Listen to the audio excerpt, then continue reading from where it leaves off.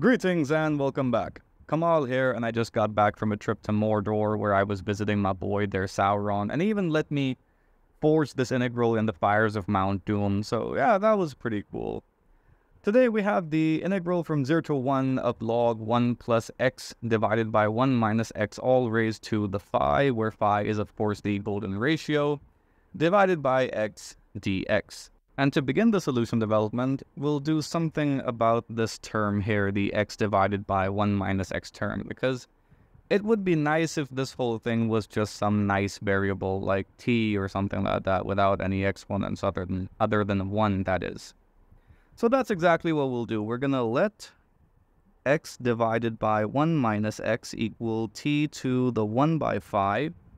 And now I want x in terms of t for the differential element.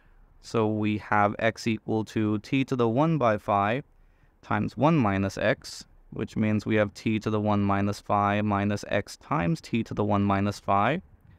And now we'll collect all the x terms on one side so that we have x plus x to the x times t to the 1 by phi equal to t to the 1 by phi. And this, of course, implies that x equals t to the 1 by phi divided by 1 plus t to the 1 by phi.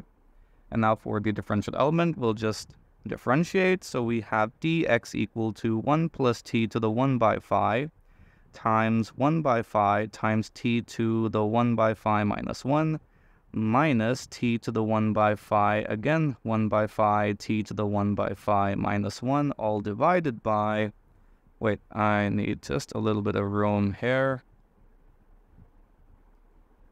for dt, and we're dividing this by 1 plus t to the 1 by 5 whole thing squared.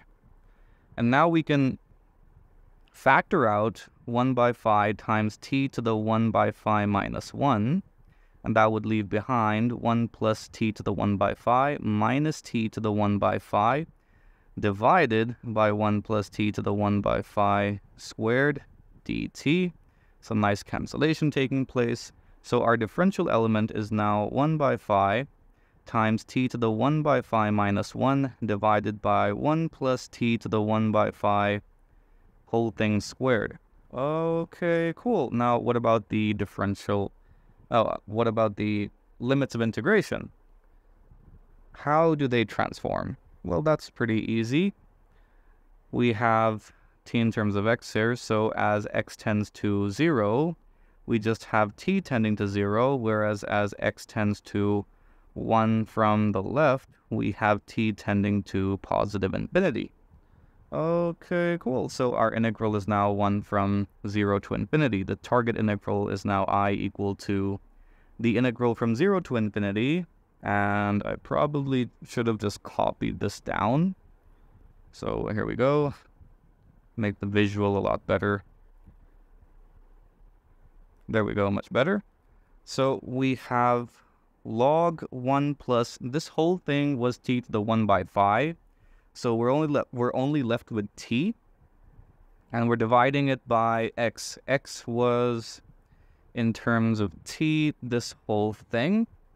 So we have over here t to the 1 by phi divided by 1 plus t to the 1 by phi. And of course I have the differential element right in front of me. That is 1 by phi times t to the 1 by phi minus 1. So we have t to the negative 1 dt. And I forgot the dt up here. Terribly sorry about that. Divided by 1 plus t to the 1 by phi whole thing squared. So we do have some nice cancellation taking place. And there you go. And this implies that the transformed integral is now the integral from 0 to infinity. 1 by phi times this integral, that is, of log 1 plus t divided by t times 1 plus t to the 1 by phi dt. Okay, cool. That was fun, but now what? Well, we have a log integral, and log integrals are quite nice when they're being integrated from 0 to 1. In this case, we have an integral from 0 to infinity. But there's a way we can play around with this. We'll write this as 1 by phi times the integral from 0 to 1 plus the integral from 1 to infinity of log 1 plus t divided by t times 1 plus t to the 1 by phi dt. And for this integral, we'll invoke the transformation going from the t realm to the 1 by t realm, which means that dt goes to negative 1 by t squared dt. And of course, the limits turn into 1 to 0. So we have the integral from 1 to 0 of log 1 plus 1 by t, which is very easy to simplify. We'll write this as 1 plus t by t divided by 1 by t times, again, 1 plus t to the 1 by phi divided by t to the 1 by phi. And the differential element is negative 1 by t squared dt.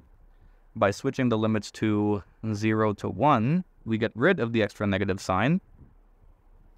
And of course, we have some nice cancellation taking place as well. And this implies that we have log 1 plus t minus log t using the properties of the logarithm. And in the denominator, we have t to the 1 minus 1 by phi times 1 plus t to the 1 by phi. Terribly sorry about that. Again, terribly sorry about that. dt. And now we'll make use of the linearity of the integration operator and write this as two integrals. We have the integral from 0 to 1 of log 1 plus t divided by, we have t to the 1 minus 1 by phi. So we could write this as t times 1 plus t to the 1 by phi.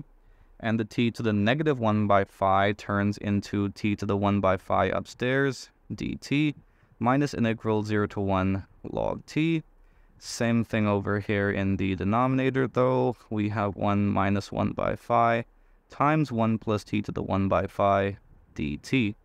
And this integral is strikingly similar to this integral here, the integral from 0 to 1. Wait, let me copy this down so that it becomes much more clear. So this is the target integral I. And this means we have 1 by phi times integral 0 to 1 of log 1 plus t divided by t times 1 plus t to the 1 by phi dt, plus the integral from 0 to 1 of log 1 plus t divided by t times 1 plus t to the 1 by phi times t to the 1 by phi dt, minus the integral from 0 to 1 of log t divided by t to the 1 minus 1 by phi times 1 plus t to the 1 by phi dt. And now from the first couple of integrals, we make use of the linearity of the integration operator and combine them. And from the integrand, we can factor out log 1 plus t divided by t times 1 plus t to the 1 by phi. And in that case, we're left with 1 plus t to the 1 by phi. So we have some wonderful cancellation taking place.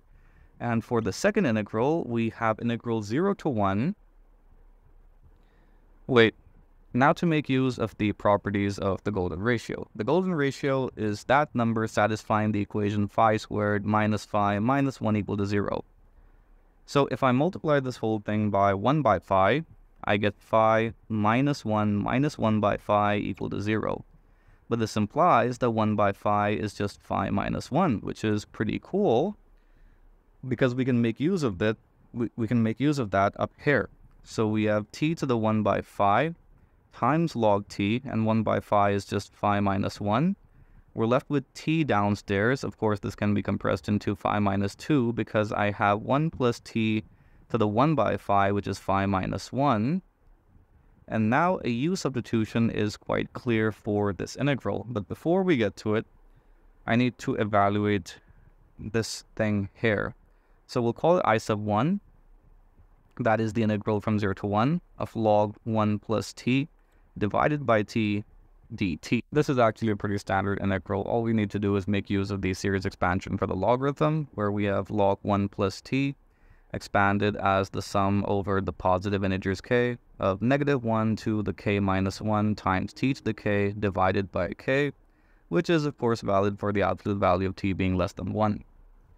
So that means we have the target integral I sub 1 being the integral from 0 to 1 of 1 by t times the sum over k of negative 1 to the k minus 1 times t to the k divided by k dt, The 1 by t is, of course, independent of the index variable k. And I'm switching up the operators over here as well to make things quite quick. We have the sum over k of -1 to the k, wait, terribly sorry about that, -1, again, terribly sorry about that, -1 to the k minus 1 divided by k times the integral from 0 to 1 of t to the k minus 1 dt. Very easy to evaluate. This is just t to the k divided by k. Limits are 0 and 1. So all we have is the sum over k of -1 to the k minus 1 divided by k squared, that is, which is, of course, the Dirichlet eta function at the argument being equal to 2, which is, of course, pi squared by 12. So all we have to do is evaluate this integral, which is fairly easy. We perform the obvious substitution of letting t to the phi minus 1 equal to u, which implies that phi minus 1 times t to the phi minus 2 dt equals du. And of course we have dt, we have t to the phi minus 1 dt being equal to du divided by phi minus 1. And what about the t variable itself? Well, t would be equal to u to the 1 by phi minus 1. Okay, cool. And I seem to be having trouble writing it, so I'll give myself some writing space, and there we go.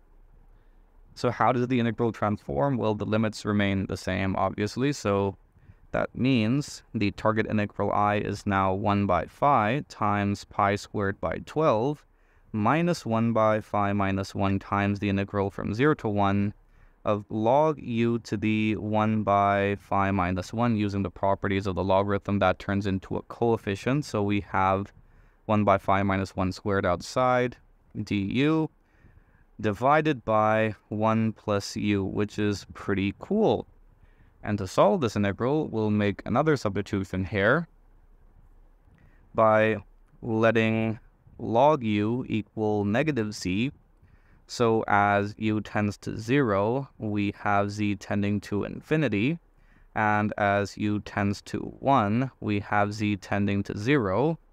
And u is supposed to equal e to the -z, so this implies that du is just e to the -z dz, and the integral transforms into the integral from infinity to 0 of log u is now a -z. We also have e to the -z, and we're dividing the whole thing by 1 plus e to the -z dz, but we can also expand using e to the z upstairs and downstairs, giving us, we first up notice that I missed a negative sign while differentiating, so yeah, terribly sorry about that. I'll just give myself some writing space. Here's a negative sign, here's the extra negative sign that we get rid of by switching up the limits of integration, but we still have a negative sign because of the z variable, so we have integral 0 to infinity of z, negative sign outside, dz divided by 1 plus e to the z. And this is a pretty standard integration result that I derived a while back. Integral 0 to infinity z to the s minus 1 divided by 1 plus e to the z dz equals gamma z times the Riemann zeta function at z. So here we have z to the 2 minus 1, so that means the target integral is in fact equal to negative gamma 2 times zeta 2 being pi squared. Oh wait, sorry about that, I seem to have gotten results mixed up. With a plus sign in the middle, it's actually the Dirichlet eta function, not the zeta function. Terribly sorry about that. So we have the Dirichlet eta function at 2, which is pi squared by 12. So we have negative pi squared by 12 with a couple of saves, which feels pretty good. So we have the required results, and now I'm just going to piece everything together. I don't want the phi that's up top. Oh dear me. Finally, I've copied it and I've pasted it like an absolute pro. So what do we have? We have I being equal to 1 by phi is just phi minus 1. We have pi squared by 12 here. We have negative 1 by phi minus 1 whole thing squared, negative pi squared by 12. So we factor out the pi squared by 12. That sounds good. So we have pi squared by 12 times phi minus 1 times a bunch of stuff in the parentheses, which on simplification should yield phi minus 1 squared in the denominator.